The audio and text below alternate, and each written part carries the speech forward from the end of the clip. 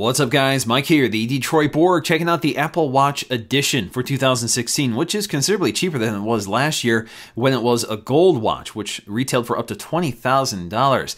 This time it's ceramic, so it's much cheaper at $1249 or $1299 for the two 38 and 42mm sizes. Now this is a Series 2 watch, so it works the same as other Series 2 watches. It has the new brighter display, the new S2 processor, which is faster. We also have improved waterproofing, which is designed for swimming and can be submerged up to 50 meters. This also adds a GPS antenna, so you can take your Apple Watch running without the aid of your smartphone to keep track of your location. So unboxing the Apple Watch Edition really isn't as special as it was with the gold Apple Watch. It's basically like unboxing a stainless steel Apple Watch, but we do get some additional accessories. First up, we're going to remove the plastic and lift up the lid, and inside we'll see the hard white plastic shell, which houses the Apple Watch. We're going to save this for last and get to the accessories, which are a bit different here. So we get a packet which contains our paperwork. So we have a quick start guide, which outlines how to use the Apple Watch and adjust the sport band.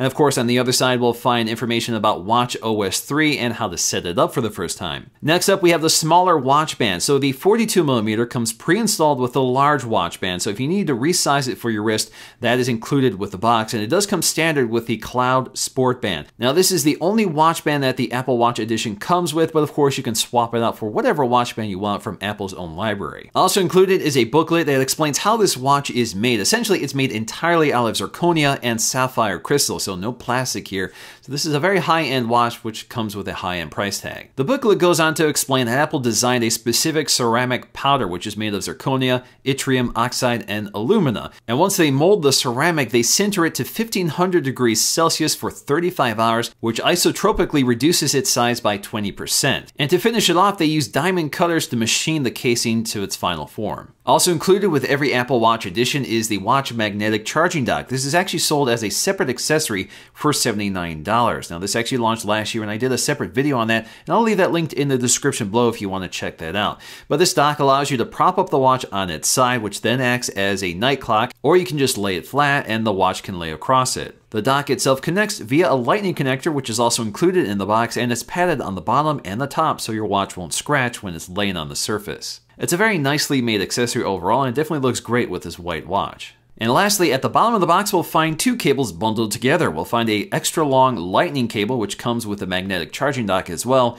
And we'll also find a standard charging puck for the watch. This is actually the stainless steel model, the same one that comes with the stainless steel watch. So the watch again comes in the case very similar to the stainless steel watch. All we have to do is remove this plastic surrounding it, and then we can lift up the lid. And inside, embossed on the inside cover, is Apple Watch Edition. Now taking a close look at the watch, it looks exactly like a stainless steel Apple Watch, except for the different materials. And again, this is all ceramic, which is 4 times stronger than stainless steel, so it should be more scratch resistant, especially compared to the raw stainless. Now, every single component here is ceramic, right down to the side buttons, the digital crown, and the release buttons for the watch bands. The back panel is also ceramic, and the heart rate monitor is covered in sapphire crystal. And in terms of the cover glass, once again, this is also sapphire crystal, which is very scratch resistant. It also has this nice reflection, which looks a little more jewel-like than just glass. Now the text on the back of this watch does reflect some of the new features such as the GPS antenna, waterproofing up to 50 meters, and of course this is a Series 2 watch. Now, if you're looking for the serial number or the model number, those are actually hidden within the watch band slot, so if you remove them, you'll actually see them inside. Now, if ceramic isn't evidence enough that this is a Series 2 watch, along the side, you'll see these 2 portholes. One is a microphone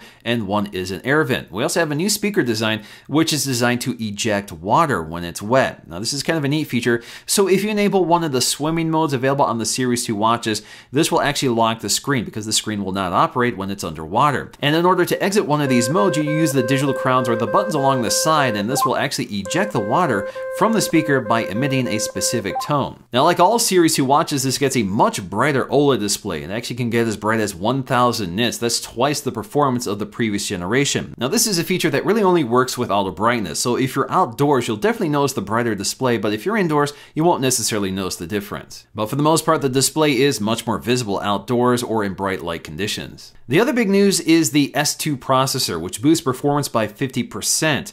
Although it doesn't make the watch lightning fast, it definitely improves performance for day-to-day operations. This works especially well with all the system apps, and for things like Siri, this works much better than it did with the original Apple Watch. But of course, the Apple Watch Edition doesn't really buy you better performance than the cheaper aluminum Series 2 watch. Now personally, I really like this white and black look, and that glossy finish between the ceramic and the sapphire crystal looks very premium. Although at first glance it might look like plastic to most people. Although the ceramic watch looks like it's a solid white, it actually has sort of a pearlescent finish. It's kind of subtle. You really only notice this with a lot of light or sunlight on it, but it has a nice look. Now for me, I think the biggest issue is finding a band that I like for this watch, so I'm still experimenting here. I kind of like the space black Milanese loop with the ceramic watch. I kind of like that white and black theme. To me, it looks a little more premium. Now ultimately for me, I still think I prefer the space black Apple Watch with the Milanese loop. The Milanese loop is a little more comfortable to me, and it's also a little more upscale and a little more durable, and I love how that space black finish melts into the sapphire crystal on the cover glass. To me, that design is very unique and definitely more upscale